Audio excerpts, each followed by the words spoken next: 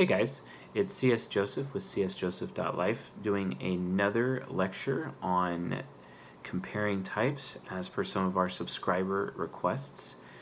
Keep those requests coming, guys. I will be doing more videos based on requests, but I want to knock out a few of them before we do a deep dive in our next main series.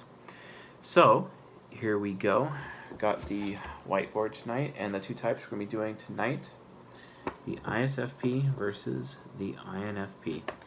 The most moral of all the types are these two types. So, a lot of people get confused between ISFPs and INFPs on a regular basis. This is actually probably my most requested comparison video currently. Between the requests I've been getting on Twitter, Discord, and on YouTube, this is the most wanted or most desired comparison video. So, that's perfectly fine by me. Let's do it. What makes it so difficult to identify these guys? Well, they're behind the scenes. That means they're informative, responding, control. They're informative because, I mean, the alternative is to be direct, and they don't really like being direct because by being direct, they're at risk of causing someone to think poorly of them because, oh, I could be seen as mean, or I could be seen as abusive, or conflict, right? The reason is because they're both insecure with their TE inferior. They're insecure of making people think bad of them. They don't want people to think bad of them. They want people to think highly of them. That's what their desire is. That is their hope. They want to have the experience of people thinking highly of them because that allows them to increase their brand or their status symbol, because ISFPs and INFPs are both very about status because they draw their self-worth with their FI hero based on the status that other people have. Of course, some of them disagree with me, but the truth of the matter is that when people are thinking highly of the ISFP and the INFP, then they feel good about themselves, and that's how they are able to engage with life, and it also causes them to make decisions. But also that could cause people to manipulate them in that way. You know, someone comes along and be like, oh, I think really highly of you and all these things, and then all of a sudden they start feeling good about themselves when it's not even remotely true at all, and that person's just lying to them to get something out of them. Although, even though the ISFP is pretty weak to that, INFP not so much, because expert intuition parent is like, yeah, whatever, someone's already done this to me before, good luck. You know what I mean? And the INFP will be able to protect themselves from that. But the ISFP, not so much, they need someone else to protect them from that in that situation. So, being informative means you talk in terms of subtext and context. Everything is contextual. Everything being said by both of these types always has additional hidden meaning behind it. It's not really just directly what it is. It's because from an ego standpoint, they're trying their best to be informative, and they like to be informed, and they like to inform others. Even though they like to create the plan, they prefer someone else to implement it for them. That's why they typically are ending up with FJs of some kind, ISFJs, ESFJs for the ISFP, or INFJs or ENFJs for the INFP, which ENFJs don't really like making the plan, but they like being handed a plan and then they'll just do it, right? Same with INFJs, etc. And then that's the plan, you know, and it's kind of interesting how hypocritical NFJs can be when it comes to planning, because, and same with SFJs, because both types don't want to create the plan, but they need a plan handed to them so they can execute it for their day, because they're J-types, right? Although some J-types like being the source of planning and the execution of planning, like ESTJs, for example, or ENTJs. So it is kind of interesting how the types are different in that way, and they can kind of interface with each other in different ways. So that's informative. They're both responding because they're both introverted. When they're around other people, like if they're around together, because remember, introversion is one person or two people together because it takes two to tango, but extroversion is three's a crowd. So when you have three or more people, extroversion is in place, and then when a person is in a responding interaction style, they start losing energy, mental energy, and they become drained. And then as soon as that mental energy is completely gone, they have to withdraw. And they withdraw, and they're able to gain energy in solitude again. And after they have solitude time, they're able to return back to the social situation and engage. This is oftentimes why these two behind-the-scenes types are alone, because they're at peace with themselves, very zen-focused within their own environments, within their own areas where they have solitude, and they're able to gain energy from that position. So Control. These are control types. They go at their own pace. They take their time. They are grandpa drivers on the freeway. Yes, they are really slow, although IFPs, these two types, don't think they're slow, but they really are, and they really annoy everybody else around them because they take forever on the road. And then they get mad at everyone else trying to go too fast. Oh, he's going too fast. He's going to crash. Except I don't, and I do drive fast. I'm sorry, but maybe you folks should kind of like trust the people that are actually good drivers instead of just silently judging everybody on the road for being bad drivers, because that's not actually the case. And I mean, and I get that you feel good about that judgment because majority speaking people are bad, and then you're okay judging everyone because the majority of people are that way. But there's people like me who actually do drive fast and are actually really good, and I've not gotten in an accident as a result of driving fast. So, and I've been doing that for like a long time, so I don't think there's a problem with that. You know what I mean? So try not to be so silently judgy with your FI hero and TE inferior all the time, both you types, like artists and dreamers, because you're not always correct about that. I mean, yeah, you feel it's true, but that doesn't make it true. Like, seriously, it doesn't mean it's true. Just because you feel it's true doesn't mean it's true, guys. Try to understand that, you know, that's just how the world works. But the data says otherwise. I don't care if the data says otherwise. Correlation is not causation, TE inferior, and that's something you two types should try to learn. But again, that's why your guys are paired up with TI child or TI inferior, because those four types definitely know that correlation is not causation, and they care about the actual absolute truth way more than like the general feeling, well, I feel that this might be true, or that's your truth. You know, that's not how that, no. That's not going to fly around those types. That's why you're paired up with those, because those types keep you honest, or at least keep you moral.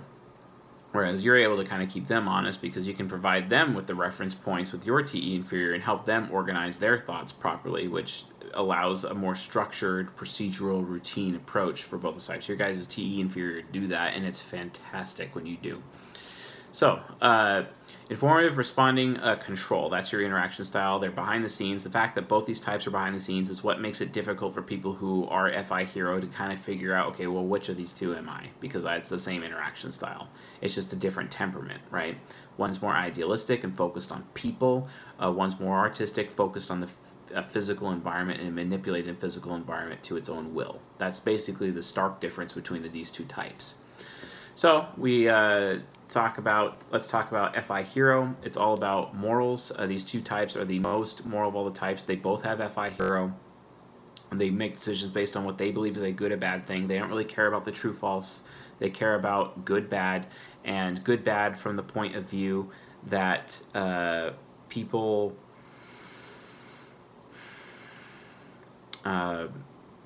well, they draw their self-worth from the fact that other people think highly of them or think less of them, and then that kind of makes their, you know, they can have a really big high day or a big low day because they're concerned about their reputation, or they're concerned about their status amongst people that are close to them or people in general. And that's another reason why they're informative and why they're behind the scenes, is because that social interaction puts them at risk of feeling bad about themselves, because they desire very much that people think highly of them, and that's what FI hero is all about. In order for them to behave absolutely moral, they need other people to think well of them with their TE inferior. So the ISFP has SE parent. This gives them mastery over physics. That's why they're very good at mechanics. They could fix a car. They could basically fix anything, similar to how ISTPs. The difference between an ISTP and an ISFP, though, is that the ISFP actually has to feel good about it, has to be in the mood, because these two types are very moody, and if they're not in the mood, they ain't going to do anything, and it's really annoying. So you have to constantly try to, you know, care for them and make them feel good so they're in the mood to do things and be productive, because if they're not in the mood, they're not going to be productive. And instead, you know, it's like having an INFP, you know, mother who you know, has a child and you know, isn't working or anything, but then, you know, when dad comes home from work, she just goes to bed because she's too tired of, you know, doing nothing all day long other than just taking care of a kid, right? Well, that is because she's just not in the mood, right? She's just not in the mood, you know. She's not in the mood to make dinner. Or an INFP guy who is just not in the mood to get out of his mother's basement, or not in the mood to get a job, you know, or Same thing with ISFPs. You know, I'm not in the mood to participate in this system. You know, and their moods can really get in the way, and their moods can inhibit their progress as human beings, especially immature INFPs and immature ISFPs. Mood is everything. And they walk around thinking that their mood is the most important thing, and other people are bad people or stupid people if they're not making room for their moods or how they feel. But I'm a highly sensitive person. Yeah, I'm sorry, but I don't care. You're a human being like everybody else. You know, I get that you're sensitive. I'm sensitive too. Everyone is sensitive in some way, shape, or form. But the difference is that I don't allow my mood to get in the way of being productive. You know, there are days where I could be insanely depressed, but I'm still being productive.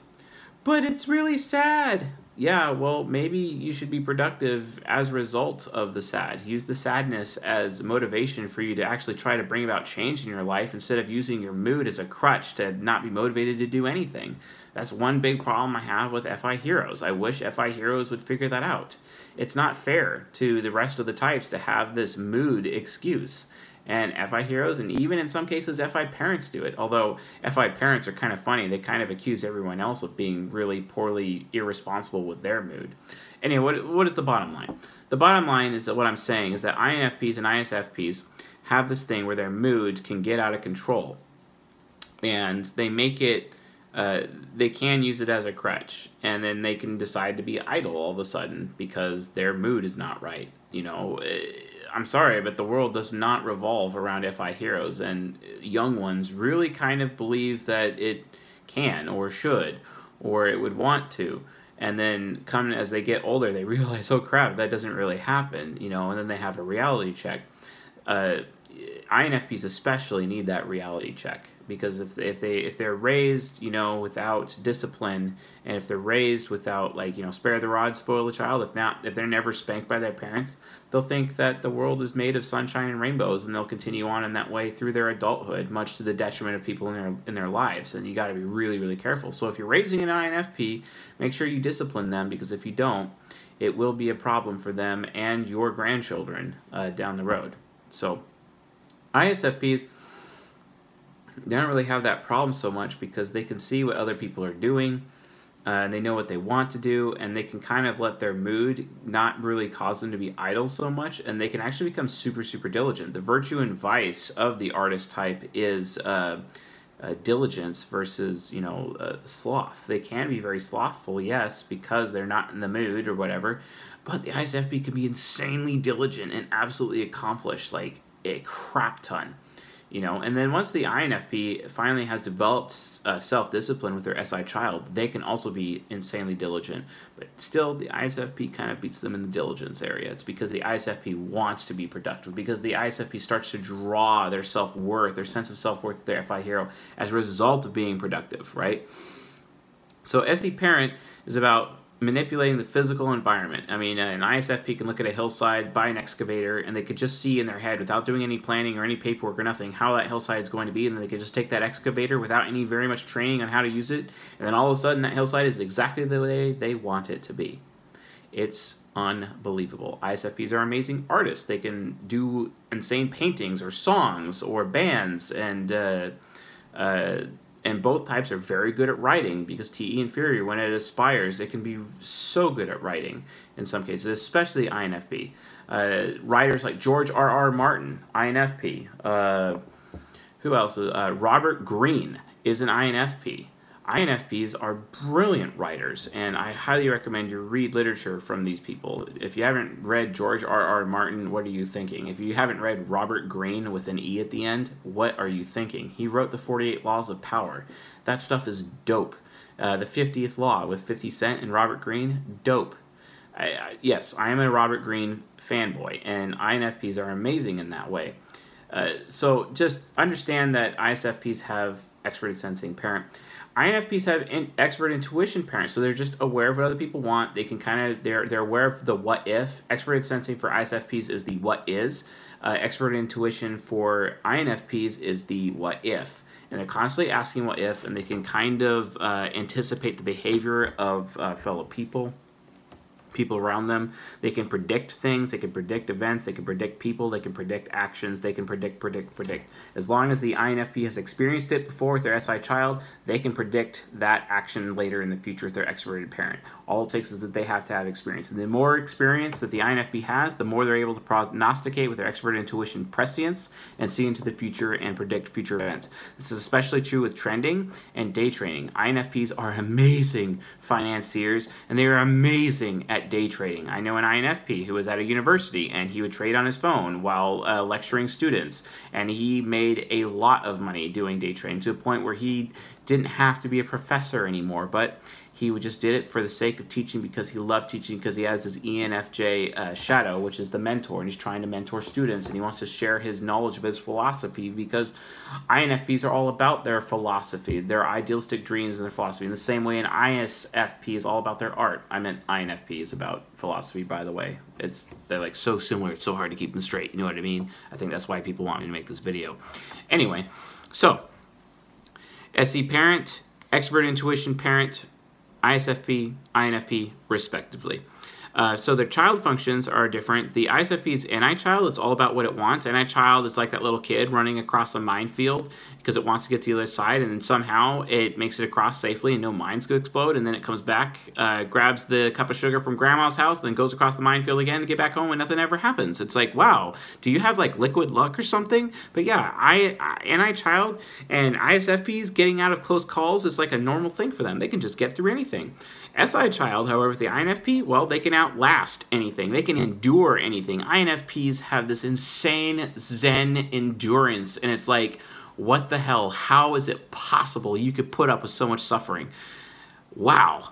It's like they're levitating over this lake, and people are throwing rocks at them, and the rocks, even though they make contact, doesn't even dispel their concentration. It's like nothing. They can weather any storm, any hurricane, any tempest you send towards the INFP. The INFP's like, meh, I don't care. You know, it's like honey badger. Honey badger don't care. I mean, that's literally the INFP. They're like the walking honey badgers, the walking honey badger meme mascots. You know, because SI child can just literally put up with anything, and they can handle it. You know, it's like, oh, there's that thing right there. Here. It's just like, they're just going to shrug it off. That's how INFPs are. They could definitely take a beating, you know, and then after they've charged up with all that beating, they can really let them have it. You know, it's kind of like the Iron Fist almost, even though the Iron Fist is technically an INFJ in the Marvel story, but he takes more hits, the more he gets charged up, the more damage he can deal. That's kind of an INFP, let's be honest. So, So SI child needs to be comfortable at all times. It's all about being comfy. It's all about being safe. It's all about having experiences and receiving experiences. INFPs, especially in the bedroom, love to receive sensation from their lovers, whereas ISFPs love to give sensation to their lovers with their SE parent, because NI child wants to give, so they want to give experiences, give sensation is SE, wants to give sensation, NI SE. And then SI is NE sees that the INFP's partner wants to give them a sensation. They want to receive a sensation because their partner is they see that the partner wants to give them a sensation, and SI child is ready to receive that amazing sensation in the bedroom. And that's kind of how they take it. So INFPs are more geared from taking and receiving in the bedroom, whereas ISFPs are more geared to giving sensation in the bedroom. That's another huge difference between the two types, especially from their sexual response.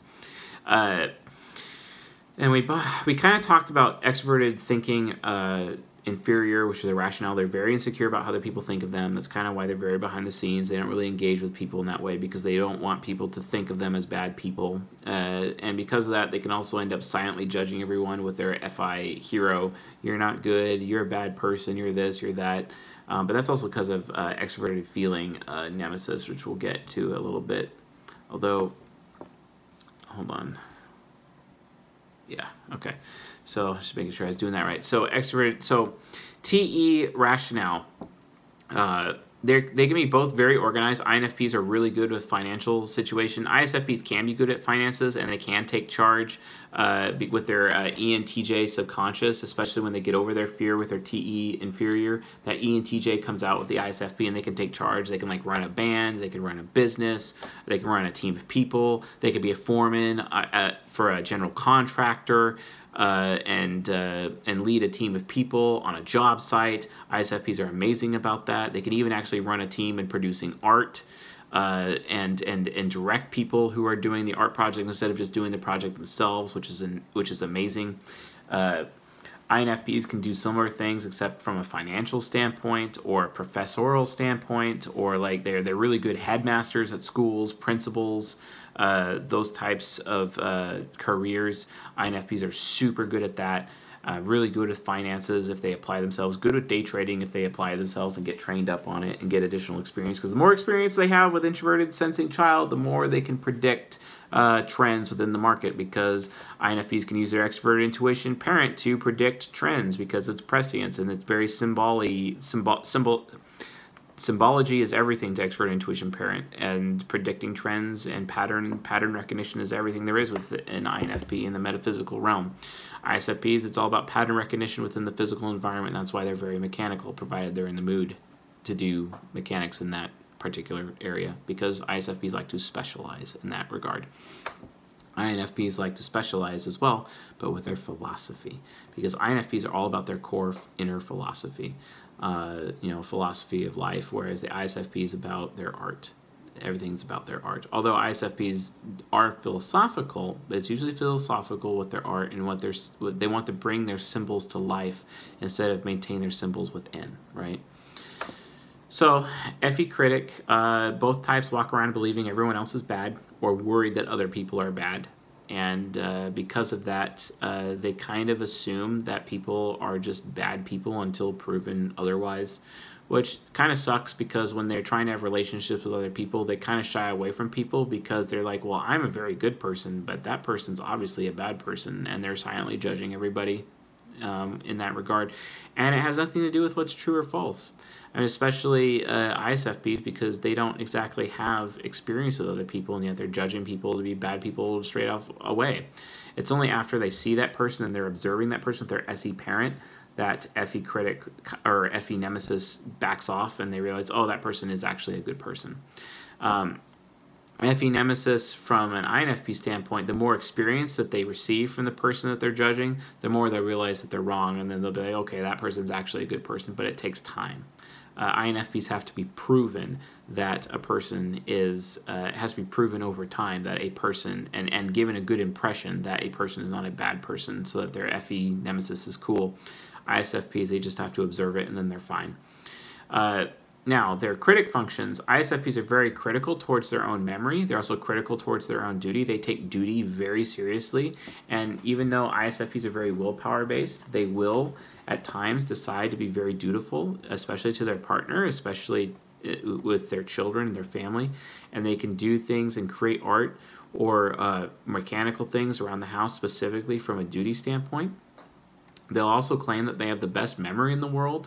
I have the memory of an elephant, said an ISFP once, when in reality that's not technically true. ISFPs, new information hits their head and pushes out the old stuff, but SI critic holds on to the most important, most critical things, and will have that stored in their long-term memory. Thank God. But they can still be insanely forgetful, so you have to constantly remind ISFPs. That's why ISFPs go really good with SFJ types, ESFJs, ISFJs, because those types remember everything, and the ISFP can always ask them, you know, hey, what do you think, with their TE inferior, and do you remember this? Or ask them if they remember something, because their extroverted sensing is trying to look for memories stored in other human beings to see what what they remember. INFPs don't have that problem because they have SI child and they just remember everything, and they'll bring things up from like 30 years ago and you're like, what the hell? How is that still relevant to right now? But you said this thing 30 years ago. It's like, yeah, that's not now though. Have you realized that I've changed? Oh, you have. Awesome. You know, that leads to the most interesting conversations, you know, if I've ever heard interesting conversations. So INFPs have introverted intuition critic. So they're very critical towards their willpower, and because they're very critical towards their willpower, they don't allow themselves to want things, whereas the ISFP lets themselves want things all the time with their NI child, right? But INFP, NI critic, just doesn't really let themselves want things. They can get stuck in ruts in their life, especially if they get too comfy with their SI child. So to get an INFP motivated, you make them as uncomfortable as possible, and then they're motivated to make change and make things happen. If you're in a relationship with an INFP and they're stagnant, make them uncomfortable, and they'll hop to. They'll hate you, and then eventually they'll realize that they like being productive or they like doing what they're doing, and then they'll stop hating, and then they'll actually appreciate that you went so far as to make them uncomfortable. Awesome. It just really also depends on how mature they are, because the more mature they are, the less they'll hate you, and it would cost less time of them being upset at you for, you know, making them uncomfortable, because they're like, I don't deserve this, when actually, you know, they kind of do, because they're not doing anything at the moment, right? ISFPs don't necessarily have that problem because their NI child is constantly trying to want to do new things and produce new sensations. And it keeps them motivated as long as they feel good about what they're doing. And the same thing with the INFP. As long as they feel good and as long as they're comfortable, you know, comfortable to the point where like their mood is not dominating them, or their level of comfort is not dominating them, but they like what they're doing and they're comfortable with their career or their lane in life, then they can be productive in that way, but they're still at risk of reverting back to that stagnation. So to prevent that from happening, just make sure that you are prepared to make that SI child uncomfortable, to keep them motivated to keep growing in life. Otherwise, they're at risk of like stopping growing, and that sucks for INFPs when they stop growing, because then their core inner philosophy is at risk of getting corrupted, and instead of actually being a visionary for social change in society, they end up creating a philosophy that negatively impacts social change, and they can become a negative idealist, basically, that actually hurts people because they're so selfishly focused on maintaining their level of comfort and maintaining their level of mood, what makes them feel good. Because INFPs, similar to ENFPs, can be focused on, yeah, I'm all for positive change, but they are at risk of not caring if it benefits other people. They're totally fine if it just benefits them. And that can also include financial situations. Not good. At least the ISFP doesn't really have that problem because they're committed to giving people a good experience, right? So, but then again, it's more art. It's not really social change. You know, ISFPs don't really necessarily believe that they can have mass macro level social change, but more micro level social change, and they're finding to do that with their art. Because as long as one person enjoys what they're doing, it makes it worth it to them. Whereas an INFP, multiple people have to enjoy their philosophy or enjoy what they're doing so that they can value themselves in that regard, because they see that people want to buy into that philosophy, that core inner philosophy that they've developed.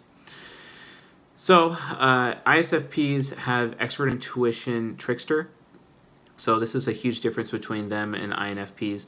ISFPs are weak to sales. You have to protect them on used car lots from, you have to protect them from ENFPs, because those ENFPs will try to sell them on things that they don't want to buy, and they can be taken advantage of because they're just completely unaware of how people they are completely unaware of what other people want. They are completely unaware that other people have intentions or agendas behind what they're doing.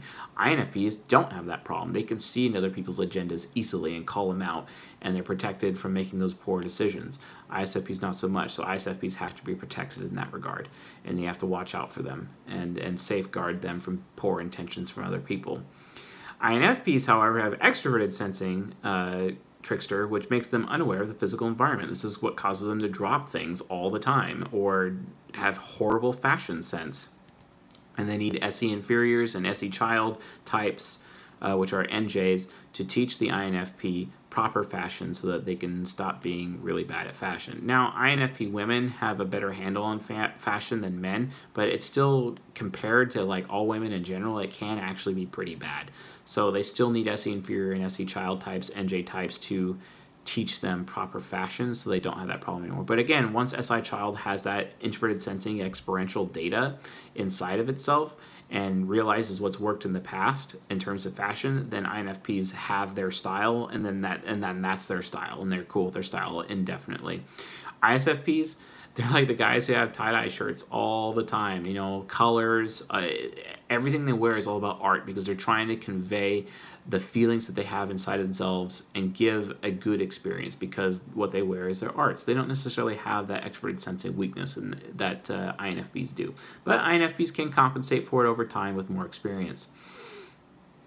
And the bottom function, logic, TI demon for both. So that basically is if you're not sharing your thoughts with them, if you're leading things up with interpretation, or if you're overly criticizing them, they can become, you know, especially the ISFP. The ISFP can like super go major ragey on that, and they'll literally start to plot to harm you and harm your future. And ISFPs can be very plotty in this way and come up with these insane plans to harm you and destroy your future, as well as destroy your relationships with other people.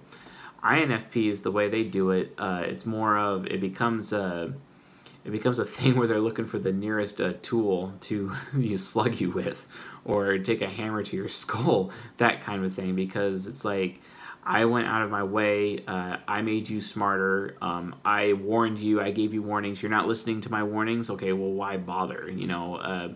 And it's like, okay, well, if you're not going to listen to me, if you're not even going to consider the data, then, you know, why bother? And then they could just, and then all of a sudden, because you are making bad decisions because you're not listening to that INFP guidance, all of a sudden the INFP personally becomes harmed because the INFP is trying to warn you, hey, there's this thing that's going to harm us, you better do something, make a decision, I don't have the power here to make this decision, make the decision, please, we're going to get hit by a car, we're going to get hit by a car, and then all of a sudden, you ignore their warnings, then you get hit by a car, and then they hate you. So then, as you're both lying there upside down in this car, bleeding out and whatnot, the INFP's like, you know what? I'm just gonna finish the job and drive this protruded bulkhead thing from the car and right into your neck, and no one would ever know.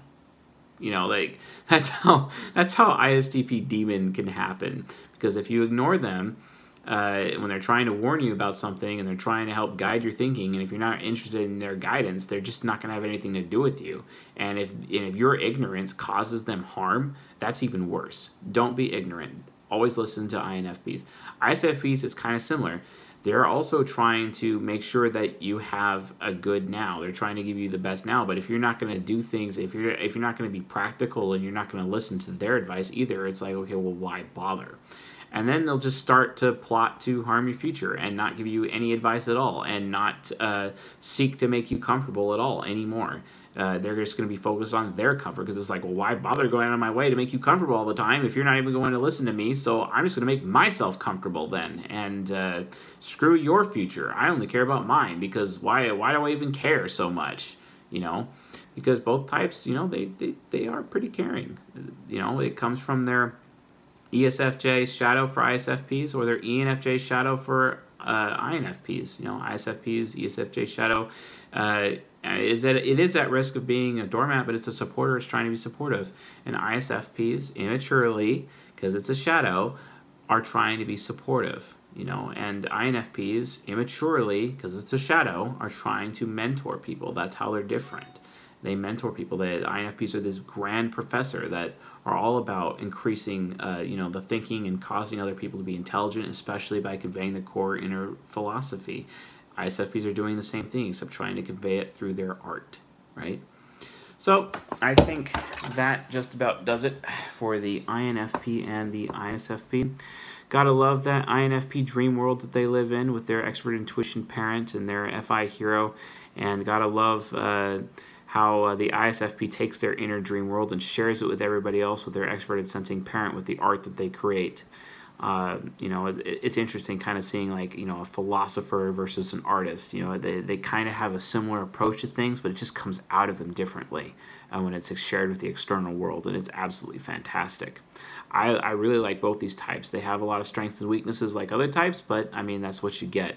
No one's perfect, and no one is complete either, which is a good thing, because that allows us as human beings to have relationships with each other, because when we combine our powers, you know, we become Captain Planet, right? And then we can, like, literally do what we need to do to change society, life, quality of life, yeah, happiness, pursuit of happiness, everyone being happy because we completed the puzzle, because everyone's cognitive functions are coming together and then we're able to accomplish anything. Yeah, that'd be nice. But that's why we are the way we are. Human beings are built for a relationship, and that's because our cognition is incomplete. But when we combine each other, our cognition becomes complete, and we're able to literally accomplish anything. And INFPs and ISFPs are they're definitely not left out from that process. They are critical components, in as much as any of the 16 types are critical components to be able to accomplish anything that we collectively put our minds to. At a macro level and even at a micro level, even at a family or a community, or even as just like two people, everyone's able to propagate this way with their cognition and kind of build and build and build, or microcosms, macrocosms. It all works out in the end. So with all that, if you have any questions about the INFP or the ISFP, please leave it in the comments section, and I'll do my best to answer your questions. Also, make sure you subscribe to the channel. We have really good growth right now. Let's keep it going. Also, if you want additional comparison videos, leave it in the comment section. I'll add it to the schedule. And also like the video. That would be dope. And if you haven't noticed, I have added a podcast to the descriptions of all my videos. So if you don't want to be using up your phone data anymore watching these videos, you can listen to the audio of these videos on the podcasts, which I recommend you do. I am available on iTunes, Google Play. I believe I'm on Spotify, and I think player.fm. And there's one other that I'm on that I don't really quite remember. Oh, I think I'm on Stitcher as well. Yeah, I think it is Stitcher. So yeah, just find me, CS Joseph, and get those podcasts so you're not using up too much mobile data on your phones if the YouTube videos are doing that. That way you can just kind of take me on the go wherever you are, maybe while you're commuting, who knows. So with all that being said, I'll see you guys tonight.